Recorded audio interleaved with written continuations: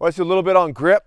So first thing is going to be part of 5 series. It's position and squeeze. So let's get a little bit higher on there, and let's get some chest squeeze. So there's rear quarter flank engagement. All right, let's see how this works. Okay, we need to have that nice base, that nice compressed foundation, so it imparts the energy to return the muzzle down to a consistent location. But let's hit some next one in the next episode. Following that chest squeeze, we now have C-clamp, all right, C-clamp. So I'm gonna have emphasis on not really bringing the fingertips in, but just a C-clamp just like this, keep my finger isolated. All right. Let's just extend out. Okay, not bad, not great. So the C-clamp really helps control that muzzle, hold it in place, and keep isolation of the trigger finger. Okay, the third muscular contraction on grip, we had chest squeeze, we had C-clamp. Now we're gonna do something a little bit different. It's just this pinch, all right? I got a little bit of grip tape here to help out, but I got a pinch. Some people like to use their thumbs to point to the pistol. Well, you have to have some reference. So I'm using this curvature of this surface, and I'm only going the opposing side. I'm not pinching against my other arm. It's just a pinch right within these fingers right here. So let's just kind of give this right now. Okay, start putting these together. The groups start just getting a little bit tighter. I'm having more emphasis each time on these muscular contractions. Let's hit the next one in the next episode. All right, talking about grip, we have our placement and chest squeeze. We have a C-clamp grip on both sides. We had a little pinch, a little bit different, but something to play with. Next, let's do our subscapularis pull. Really got this from Eric Raphael, and using primarily the ring finger. I'm C-clamp gripping, but now they're kind of hooked, and the ring finger and pinky pull in the lower part, all right? Kind of like a weaver stance, really, but again, something to play with. So let's incorporate this into our grip establishment. Not bad. I had one flyer down below. I was a little bit reactive on that, but it's something to play with as another muscular contraction. And it doesn't really come from your brachioradialis pulling here. It's more from your back, your scapula, all right? You're pulling from your shoulder blade a bit more. Something to play with, All right, so the fifth muscular contraction on grip is a little bit of elbow roll, Now to go over things, we have high placement, we have some chest squeeze, we have some C-clamp grip, we have some pinch, we have some subscapularis pull. I know it seems like a lot, but now we just want to stack on that too, a little bit of elbow roll. We don't want so much elbow roll that we become disengaged in the bottom. We want that rear quarter flank engagement, even if it's like maybe an eighth. Not a full quarter, but an eighth. But we don't want to come off, but we want to have a lot more pressure like up here, up in this tang area. All right, so let's give this a little bit, trying to put it all together to get a good performance here. So I'm going to get going. Okay, that's pretty tight. The more I put this together, the more emphasis I have, the tighter these shots are becoming, all right? So the next one, let's work on some rolling emphasis on the next little short episode. Okay, in the previous 5 episodes, we went over some muscular contractions for grip. That was placement and chest squeeze, high placement and some chest squeeze, some C-clamp grip, not a rope grip, but C-clamp grip, some pinch, a weird one, but one to play with. Then we got some subscapularis pull, and then we got some elbow roll to kind of lock it all in, all right? So now it's like, okay, how do I manage this? How do I put this together for a package? Well, you have to do this with live fire. You want to train a lot with your SIRT pistol and make sure you're dialed in on this, but when you're live fire is when you validate this. What I do is I have a rolling emphasis. I'll do a few shots and I'll really emphasize one of those 5 contractions. So I'm going to start with just emphasizing the chest squeeze. Okay, that was okay, but now I'm going to emphasize the chest squeeze with the pull and a pinch. So I'm going to like kind of triple it up. I'm skipping a step, but it's Instagram, I gotta be fast, right? Okay, not bad, I'm pulling that a little bit left. Now I'm gonna emphasize a little bit more elbow roll. I'm gonna try to hold on to that other stuff I just did, and then do elbow roll. All right. Not bad, that was actually kind of crappy.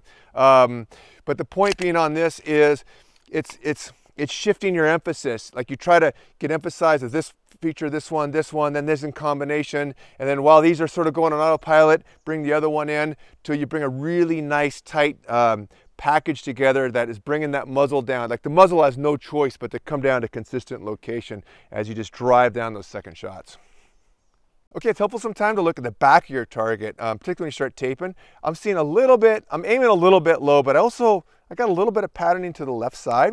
And that could be trigger mechanics. I don't think it is though, because I'm doing these drills with the cert. I'm seeing good clean dots, not dashes. I think what's happening is my elbow placement is off a little bit as far as the bend, and my left rear quarter flank engagement is not ideal. I am using Winchester White Box on this, which is kind of snappy ammo. So it's not like soft loads, okay, as far as getting these results. So what I'm going to do this time is have a little bit more emphasis on this rear quarter flank engagement, so the gun doesn't want to like turn off as much. So I have that good chest squeeze in there. And then also I have a little bit, I do a few drills of extending out with my eyes closed, and then coming back, extending out with my eyes closed. So I have this, because you're really, even in your isosceles, you're not. You're going to have a different bend. It's not like we're perfectly an isosceles triangle. Just by the nature of the support end coming forward, the arms are going to be different, so you got to adapt to that, all right? So let me just relax into this. I'm just going to watch the sight dance, get all 5 of those contractions down.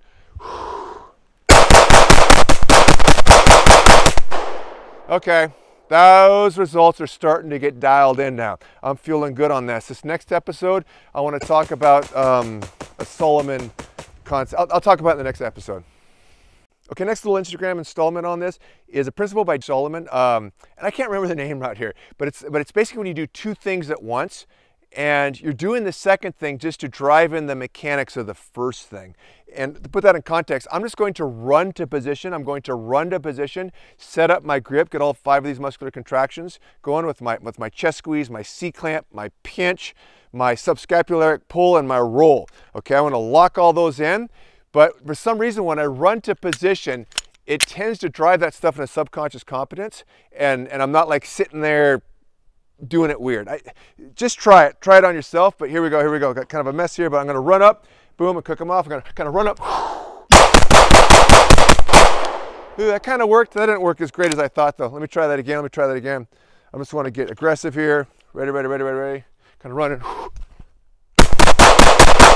Okay, I was a little unstable on hitting that, but that actually felt good. I felt a lot of contraction. I saw the muzzle move around a little bit with the sights.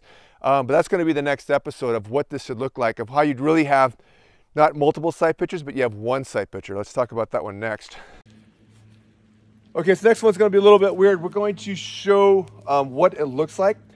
You don't want the muzzle to lift that much. I used to not care about how much muzzle lift as long as it came down to a consistent location. Now I do, because I found when I'm really locked in and that muzzle barely lifts, with a nice quick snappy Glock 19 even, I can track that sight the whole way. If it lifts, like goes this far, this fast, that quick, I can't track it. If it's within that same time frame, it just doesn't move as much, then I can actually track the sight. So it's not one sight picture, 2 shots or multiple shots. It's a continuous sight picture, all right? To the point where even if I throw a mic, I can really see it and then do makeup shots, okay? All right, so we're gonna do this just by, let's throw this in front. 3, 2, 1, go.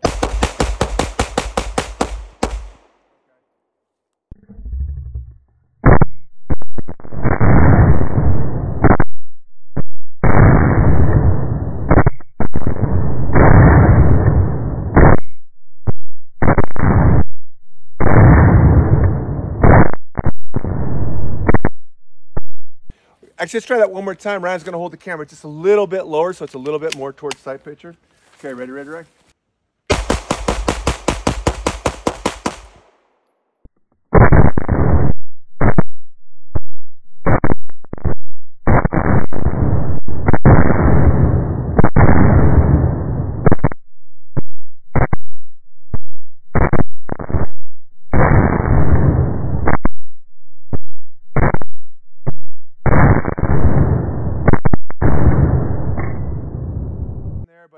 That captures what you're seeing, what I'm seeing. It's basically like it comes up, there's a little bit of wibble wobble, and then the next shot, then a wibble wobble. I don't want much wibble wobble. I want that shot to come down a consistent location. I don't want it to come too high, so I can track that sight coming up, coming right back in.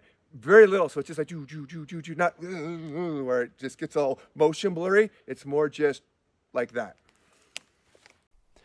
Okay, final message on this series is we're looking for good recoil management. That's returning the muzzle down consistently, shot after shot after shot. We also want to have isolation of the trigger finger. That's why we do a C-clamp grip versus a rope grip. You know, try it for yourself. Try a rope grip, try a C-clamp, okay? But here's the deal. We want good recoil management to be a result of our mechanics. We don't really want to force it. So we almost have to observe it and have focus and emphasis on some of these 5 muscular contractions I mentioned in the previous post, and then observe, all right? It's kind of like speed training, foot speed training, where speed is a result of the mechanics, not so much in just focusing on trying to go fast and get tense and what have you.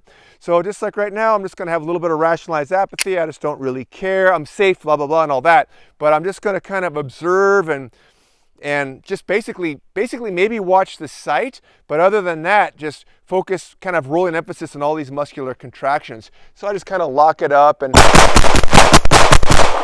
yeah, I felt pretty kind of good. I got a little bit loose on that. So now I'm just going to keep my relaxed tension where I'm going to kind of try to lock it in a little bit.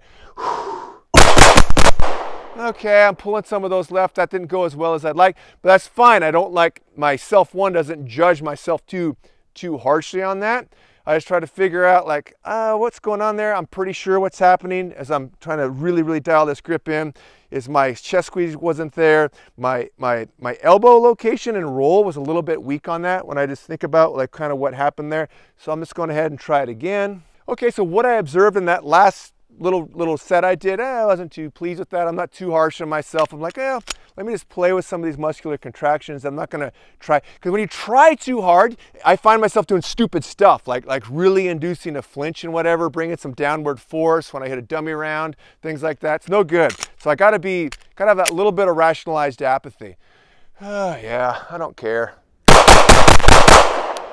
Okay, that's pretty good. Got a fresh target up there, blah, blah, blah. We got the camera rolling up front. But instead of being pressured about, ooh, can I repeat that again? Particularly on the camera, like, no, man, it's just like, I'm just gonna kind of continue to observe and have some focus on my mechanics. I might shift a little bit. I might think a little bit about my thumb and my pinch on that lower frame this time and see what happens. Okay, yeah, it's not bad. Let me kind of finish this magazine. I'm gonna working my roll a little bit and while keeping that chest squeeze engagement and really hammer down on that C-clamp a little bit more Vogel craziness like grip on that. Okay. Actually, that's better. That's okay, because I kind of changed my point and aim up and down, digging around, blah, blah, blah. So anyways, that concludes this little series on some ideas on grip. And to think about this, yeah, there's no reason why you can't have super tight control pairs. I think we got to get away of thinking of control pairs, one sight picture, 2 shots and all that. We just got to really think of like one continuous sight picture, grind into your subconscious competence these muscular contractions, which are all mutually independent from one another. Get a ton of reps with your SIRT pistol around the house to build that natural point of aim on top of it. And then of course, make sure you have the good trigger control to, break that shot without disturbing the muzzle. Even though it's locked down, you can still do a shocking amount of damage with bad trigger control. All right, we're done. Good.